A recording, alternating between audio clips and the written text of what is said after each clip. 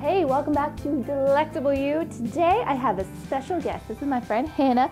She's visiting from New York, and I dragged her into my kitchen so that she could help me make today's recipe, which is vegan eggnog. Because during the holidays, there are all these holiday drinks and holiday foods that everybody eats, and if you can't have any milk or lactose, or you're lactose intolerant, or you can't have eggs, but you still want to have eggnog, you should be able to have eggnog. So I am going to make that happen for you. Let me show you how to make it. Okay, so grab yourself a high-powered blender, and you're going to add a cup of cashews that have been soaking overnight or for at least 4 hours and drained. And add 2 cups of fresh filtered water. And we're going to blend this on high speed for probably about a minute until the cashews get nice and smooth.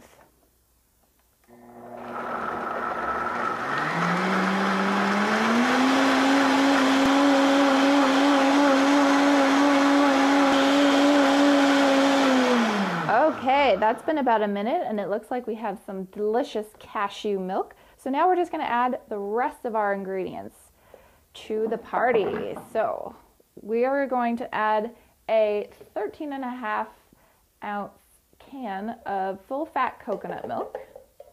We're going to add a half a cup of almond milk.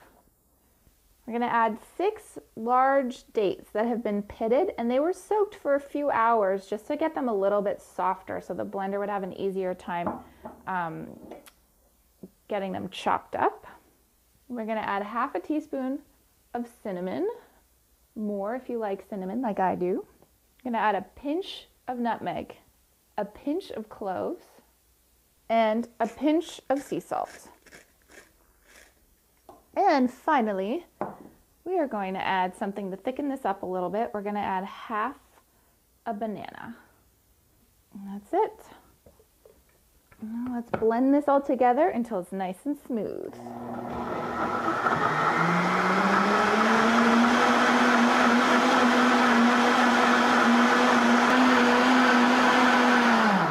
Okay, that's been going for about 2.5 minutes, and everything looks like it's chopped up and nice and smooth, and it smells delicious.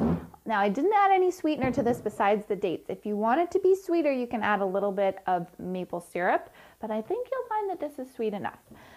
This needs to chill in the freezer, like the cool thing that it is, but right now it's really hot. We're going to taste it anyway because obviously taste testing is the best part of being a guest on Delectable You. So I can't take that away from Hannah. So let's just test this.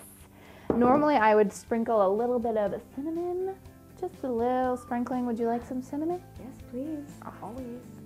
Sweet. Not too much though. I'm kind of a cinnamon crazy person. There we go. All right. Cheers. Cheers. Happy holidays. To you too. Thank you.